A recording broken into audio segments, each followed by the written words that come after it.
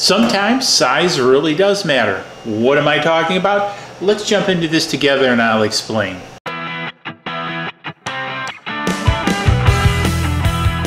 Welcome to this episode of DIY3DTech.com. In this episode I want to talk about expanding the bed of your K40 CO2 laser.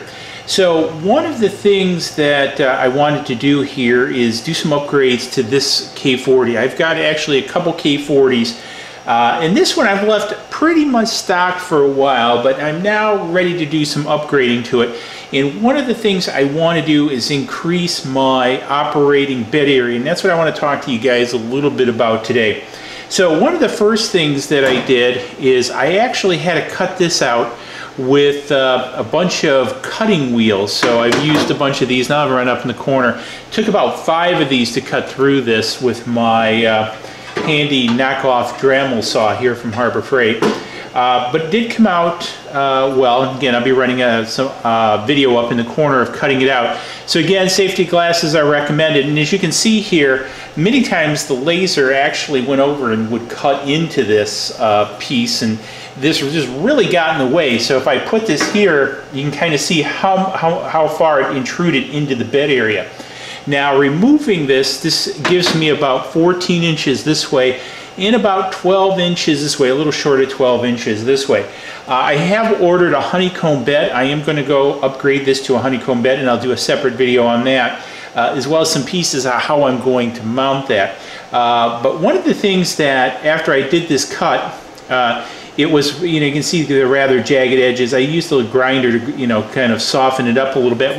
However, what I did is I actually 3D printed this piece now that I'll place over top of this.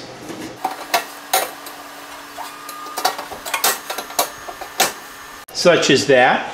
And now the advantage here is when I'm working in here, what have you, I'm not going to run the risk of cutting my hands on these sharp edges and that kind of stuff. And plus it actually looks nice. So I'll have this out on Thingiverse, so if you're interested in doing this, making this modification, you can just print this out and put this on here. The other piece, while you're cutting it out, you want to kind of keep all this stuff covered. So, put like a damp cloth over it or something like that. And the reason for the damp cloth is it's obviously going to be throwing sparks, as you can see in the video. So you kind of want to protect all this, but you don't want to start your rag on fire. So this is one of the first mods I'm going to make to really increase that bed size, so I'm excited about it. On my other K40, it's a little bit different version. This piece actually had 2 screws and I could just simply remove it from the back. This one, unfortunately, is spot welded into place.